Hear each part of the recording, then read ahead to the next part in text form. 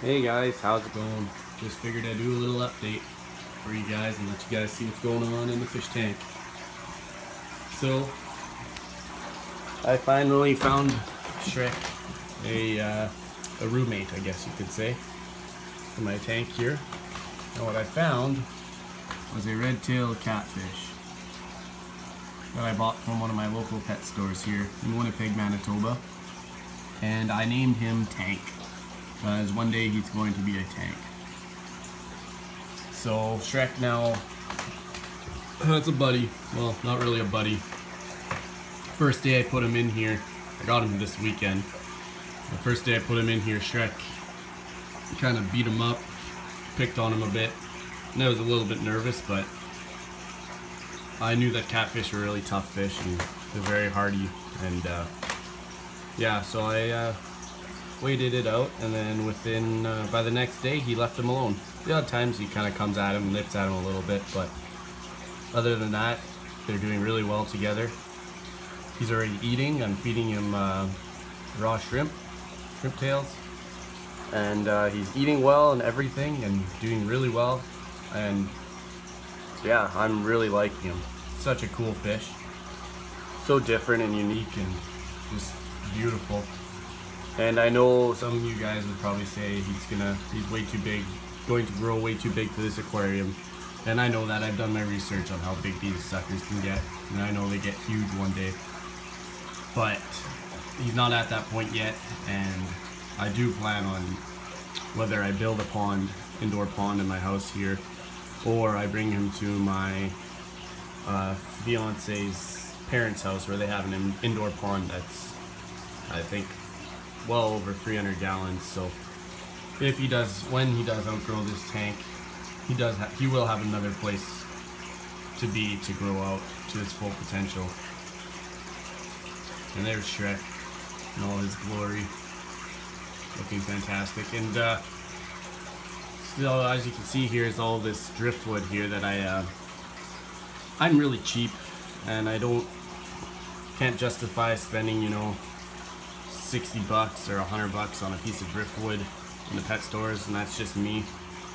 So what I did last weekend also is I went along this one creek where I live, and there's just a bunch of rapids and stuff, and I found a bunch of driftwood pieces that were washed up and stuff, or on the sides and whatever. So I grabbed them, and then this one I'm not too sure. It kind of looks like seems like it's still a bit alive yet, but I'm kind of debating. I'm probably not going to keep all of the driftwood in here, or I'm not going to. I'm just soaking it all for now, just to see what I'm gonna like in the end, as how I placed it in the fish tank here. So I went to a local creek here and picked up a bunch of driftwood, and I scrubbed it down, washed it down, and then I boiled a bunch of water, and I poured the boiling water all over the driftwood, just to kill off any bacteria or parasites or whatever could be on the wood. So I did that, and yeah, so that's why I've got all this driftwood here floating at the top of the tank. Kind of looks silly right now, but at the same time I kind of don't mind it, because it kind of gives it that natural look for predator fish, where they would, you know, be hiding underneath the driftwood waiting for bait fish and stuff to come by. And so I don't personally mind it, but my fiance thinks it looks silly. But once the driftwood actually sinks, then I'll redesign the aquarium and make it look how I'd like it to look. So yeah, that's the new update. Got myself finally a new fish, because to be honest, I was getting bored of only having one fish in this aquarium, and I'm sure as a lot of you guys know who have to keep solitary fish sometimes at aquarium. It's fun and it's awesome, and you know, he's very interactive and cool fish, but at the same time it's nice to see other fish in the aquarium if you can. So yeah, I did that, and they're doing really well together now, and I'm really happy with the fish. I got him, I'd say, for a good deal. I don't know, for $50, and he's about 12 inches long, or close to, for sure, close to a foot, if not a foot. And yeah, he's doing awesome, and so is Shrek. Shrek's doing great. He's tolerating him, so that's good.